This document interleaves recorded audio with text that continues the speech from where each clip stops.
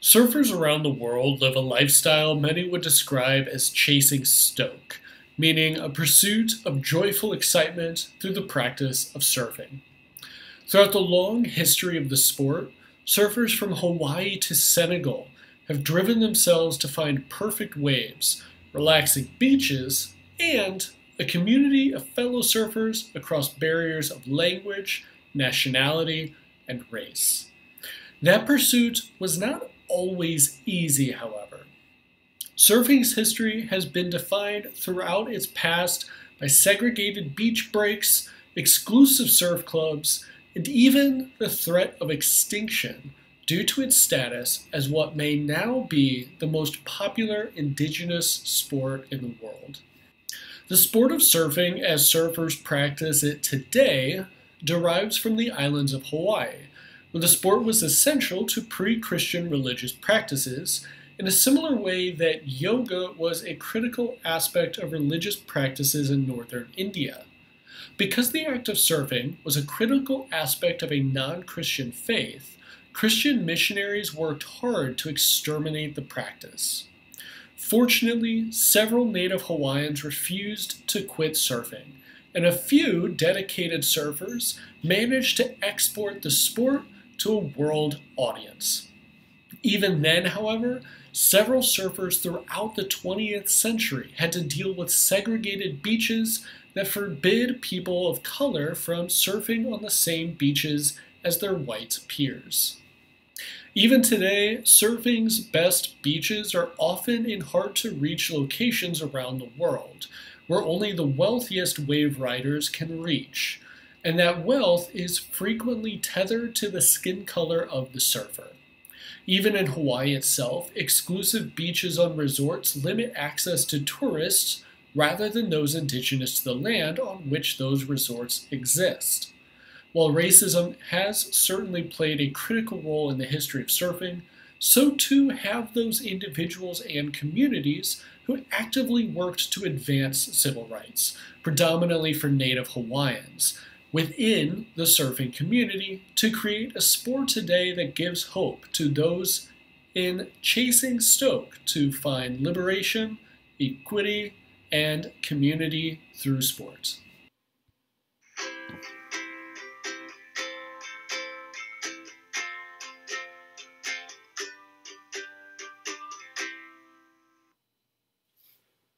While various forms of riding objects on waves has been around for as long as humans have interacted with water, surfing as practiced today throughout most of the world derives from Hawaii. The exact date of when Hawaiians began practicing surfing is unclear, but Hawaiian chants dating back to at least as far back as 500 years ago tell the stories of surfing exploits to show the sport was a major aspect of Hawaiian culture by the 15th century CE. In 1777, Captain James Cook documented witnessing men and women surfing in what Europeans at the time referred to as the Sandwich Islands. Cook even went so far as to write in his journal after watching one rider, "I could not help concluding that this man felt the most supreme pleasure while he was driven on so fast and so smoothly by the sea." Surfing was such an integral aspect of Hawaiian culture by the time of Captain Cook's arrival and later death in Hawaii that there were strict rules for shaping or making boards. Native Hawaiians at the time used wood from only three types of trees: the wili wili, the ula, or breadfruit, and the koa. And all three types of tree produced surfboards for three different tiers in pre-colonial Hawaiian hierarchy. Even the size of a surfboard was a status symbol. The longest boards went to kahunas, individuals in Hawaiian society considered to be the master of their craft, such as heads of religious orders or master carvers, while the middle-length boards went to nobles, and the shortest boards went to commoners. There were even entire ceremonies designed around just the manufacturing of boards, including one involving burying a sacred fish in the roots of a tree cut down to make a surfboard. In the 1820s, Calvinist missionaries arrived in Hawaii to find several aspects of Hawaiian culture to be in violation of what they deemed to be Christian values, and that included surfing. Hiram Bingham, the leader of one of the first group of missionaries to Hawaii, went so far as to write, "The appearance of destitution, degradation, and barbarism among the chattering and almost naked savages, whose heads and feet and much of their sunburnt skins were bare, was appalling." With the arrival of white settlers and missionaries, diseases among the European populations followed and crippled native Hawaiian communities. Between 1778 to 1893, the population of the Hawaiian Islands dropped from 300,000 to 100,000, and their culture faced the threat of extinction as well. Forced conversion to Christianity included rules banning the sport of surfing anywhere in Hawaii. Christian missionaries in Hawaii did not only work to exterminate indigenous sports, they also intended to replace them with sports that promoted what they deemed to be Christian values. One of the oldest standing buildings in Hawaii's state capital of Honolulu, still in operation today, is a YWCA, Young Women's Christian Association Gymnasium. The YWCA and its men's equivalent, the YMCA, were and continue to be harbingers of muscular Christianity, which is a movement in sport that uses religion as a means of promoting sports participation and fair play practices. While muscular Christianity helped introduce sports to several communities across the globe in need of access to quality sport facilities, several Native Hawaiians saw the construction of YWCA and YMCA gyms as another attempt at destroying their own pre-existing cultural practices.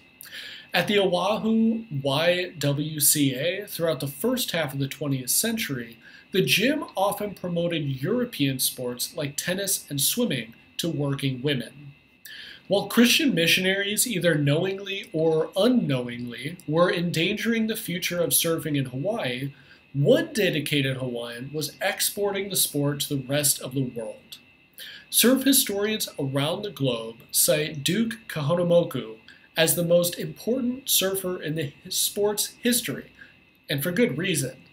The Duke was, as most people called him, a world champion and Olympic swimmer who traveled the world during the 1910s and 1920s with his own quiver, or collection, of surfboards, with the intention of teaching as many people in as many countries as he could how to surf.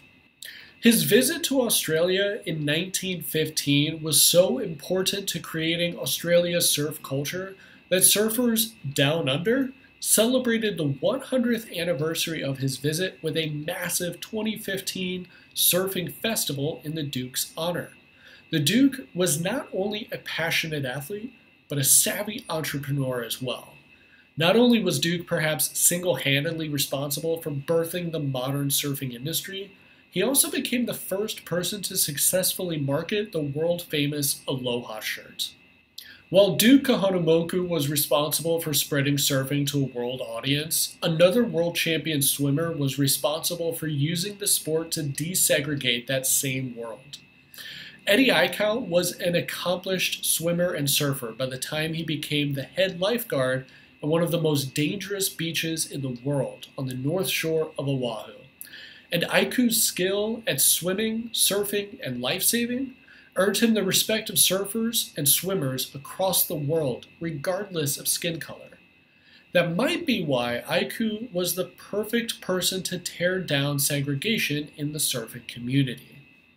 While in South Africa for a surf contest, Aikau was barred from the beach hosting the event because of apartheid politics banning someone of his skin tone from being on the whites-only beach. The experience led Aikau to return to Hawaii with the intent on dismantling the segregation among surfers in his own community.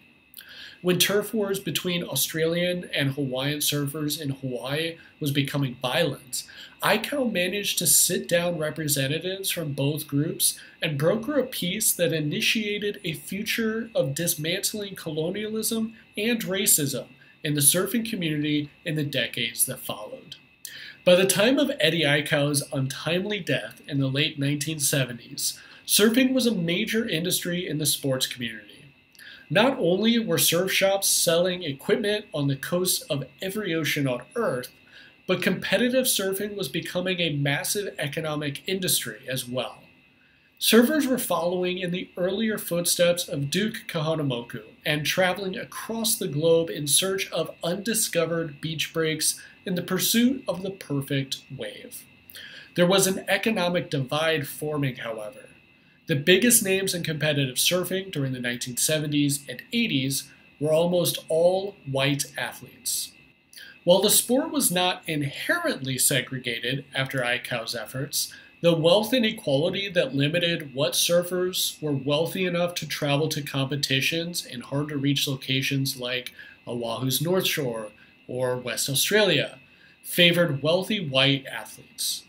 Because wealthy white surfers had the money for travel, they disproportionately appeared in surf contests, which led them to getting more sponsorships, which led them to getting more money to appear in more events. And that made things increasingly difficult for Native Hawaiians to gain equal footing in a sport they themselves invented. This was even more difficult for women in surfing, who not only had to grapple with the finances of the competitive aspect of the sport, but also in adhering to beauty standards of competitive women surfers in the community. European American ideals of beauty in the 1970s and 80s led to white women in surfing getting far more opportunities for modeling jobs than women in surfing depended on for financing their competitive surfing careers. Something that also led to intense body dysmorphia among women of color in the surfing community, who constantly faced standards of beauty that made them feel ashamed of their skin color. Since the 1980s, competitive surfing evolved into the modern World Surf League, the premier league for international competitive surfing, and that league takes representation seriously. In 2017, surf activist Rue Hill stated, "We should all take responsibility for making sure that we are not part of any mechanism which directly or indirectly limits people because of some artifact of their birth which they had no control over, be that their gender, sexual orientation, race, or anything else." And the league listened. In response, WSL officials met to design a future for the league in which they could use their platform to decolonize the sport and establish methods for dismantling systems of oppression that held back people of color in surfing for generations. One such program the World Surf League implemented was their Rising Tides initiative. While big-name surfers compete around the world on the championship tour, the WSL's most elite level of international competition, surfers meet with local youth surfers to both foster interest in the sport and to increase participation rates among children from communities often denied access to the sport, like rural Indonesia. The program specifically connects elite women surfers with young women and girls in communities that host championship tour events to connect young surfers across boundaries of ethnicity and nationality to role models in the sport. One of those athletes in particular is world champion surfer and Native Hawaiian Carissa Moore. Apart from working as an unofficial ambassador for women surfing within the World Surf League's Rising Tides program, Moore also runs a surf camp in Hawaii for young women and girls across barriers of ethnicity and nationality to introduce healthy lifestyle practices and foster community among the surfing community. The More Aloha program not only empowers young women and girls to find strength and confidence in themselves, but also emphasizes the importance of compassion and cooperation within the surfing community. While figures like Eddie Aikau and Duke Kahanamoku may have prevented the sport of surfing from going extinct, it may be the women of surfing who delivered the sport into the future. When surfing entered the Olympics in 2021 at the rescheduled Tokyo Olympics, Carissa Moore became the first woman to earn Olympic gold for the sport, something Native Hawaiians joyfully celebrated for good reason. Moore was not alone, however.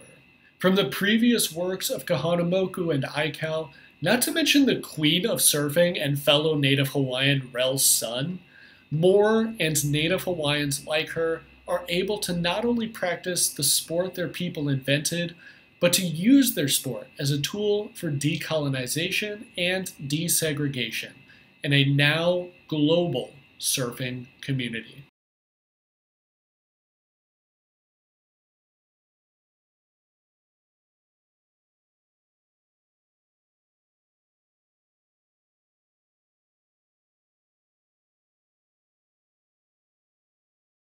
This video was made possible by contributions to this channel's Patreon from viewers like you. Thank you.